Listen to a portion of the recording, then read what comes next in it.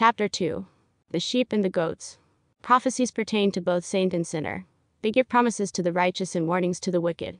For this reason, God sends prophets among the nations of the world, for he loves all of his children, and takes precautions to warn them of evil and dangers, and also to instruct them in righteousness. Since wickedness is generally the reason for catastrophe, it is necessary to understand the evil that would exist in the latter days.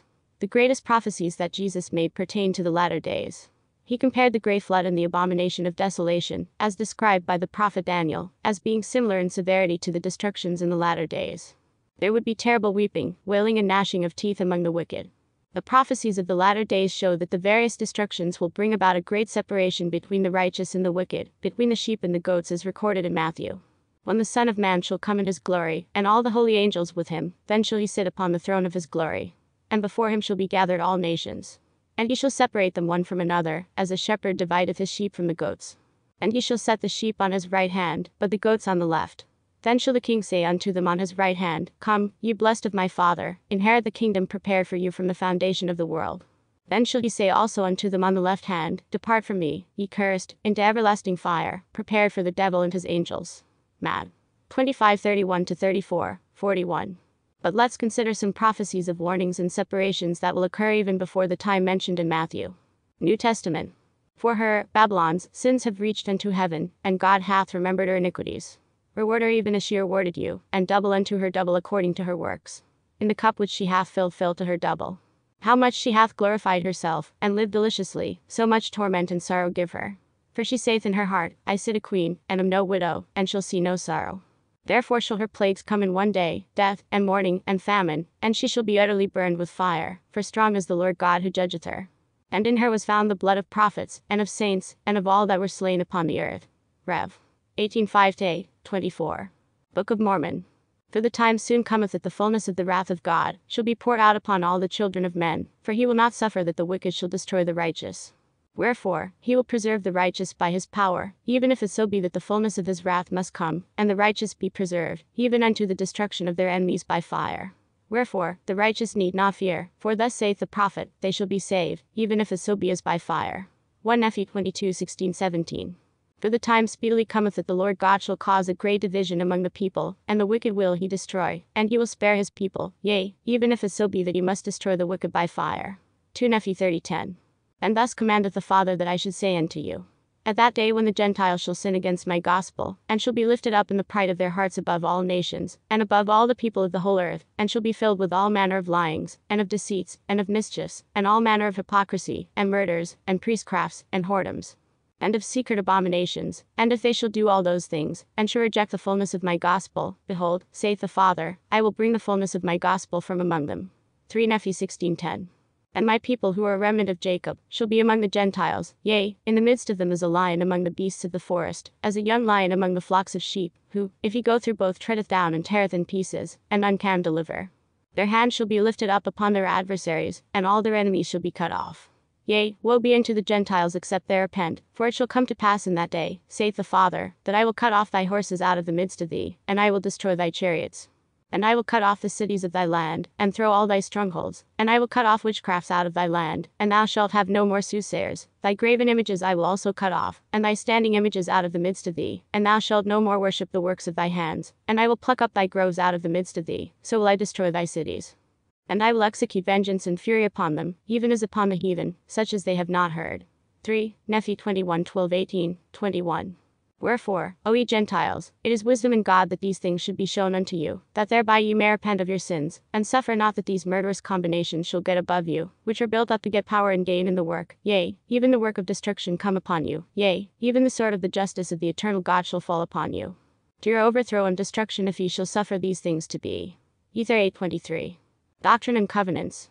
For the hour is nigh and the day soon at hand when the earth is ripe, and all the proud and they that do wickedly shall be as stubble, and I will burn them up, saith the Lord of hosts, that wickedness shall not be upon the earth. Sec. 29:9.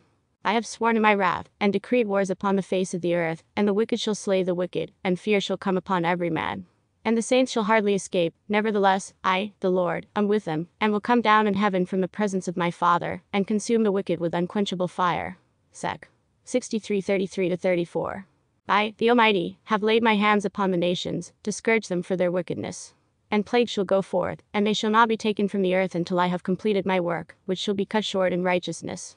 Until all shall know me, who remain, even from the least unto the greatest, and shall be filled with the knowledge of the Lord, and shall see eye to eye, and shall lift up their voice, and with a voice together sing this new song.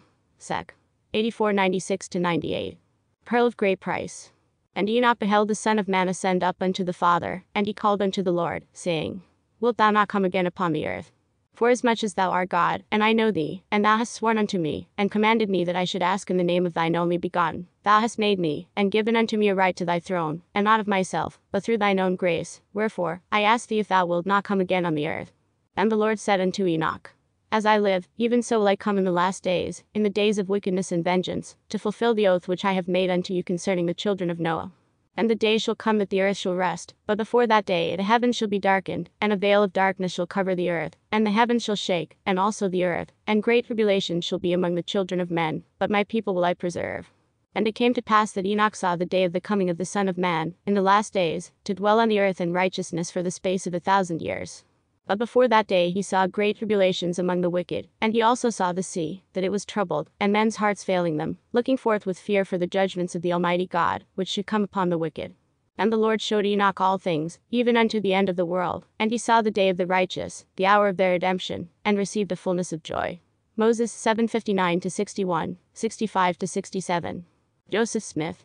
I prophesy, in the name of the Lord God of Israel, anguish and wrath and tribulation, and the withdrawing of the Spirit of God from the earth await this generation, until they are visited with utter desolation. This generation is as corrupt as the generation of the Jews that crucified Christ, and if he were here today, and should preach the same doctrine he did then, they would put him to death. EHC 658. Brigham Young. Whether the world is going to be burned up within a year, or within 1,000 years, does not matter grow to you and me. We have the words of eternal life, we have the privilege of obtaining glory, immortality, and eternal lives. Now will you obtain these blessings? JD 4:53. If we live, we shall see the nations of the earth arrayed against this people, for that time must come, in fulfillment of prophecy. Tell about war commencing. Bitter and relentless war waged against Joseph Smith before he had received the plates of the Book of Mormon, and from that time till now the wicked have only fallen back at times to gain strength and learn how to attack the kingdom of God. JD 5:339. Then, do not be too anxious for the Lord to hasten his work. Let our anxiety be centered upon one thing, the sanctification of our own hearts, the purifying of our own affections, the preparing of ourselves for the approach of the events that are hastening upon us. This should be our concern, this should be our study, this should be our daily prayer, and not to be in a hurry to see the overthrow of the wicked. JD 9:3. Jedediah M. Grant. It does not matter how much they deal in compromise measures, or how often they try to adjust difficulties that thicken around them. It is a stern fact that the people of the United States have shed the blood of the prophets, driven out the saints of God, rejected the priesthood, and set at naught the holy gospel, and the result of rejecting the gospel has been, in every age, a visitation from the chastening hand of the Almighty, which chastisement will be administered in proportion to the magnitude and enormity of their crimes. Consequently, I look for the Lord to use his whip on the refractory son called Uncle Sam. I expect to see him chastised among the first of the nations. I think Uncle Sam is one of the Lord's boys that he will take the rod to first, and make him dance nimbly to his own tune of oh, oh. For his transgressions, for his high-mindedness and loftiness, for his evil, for rejecting the gospel, and causing the earth to drink the blood of the saints for this, I say, I expect he will be well switched among the first of the sons. JD 2:148.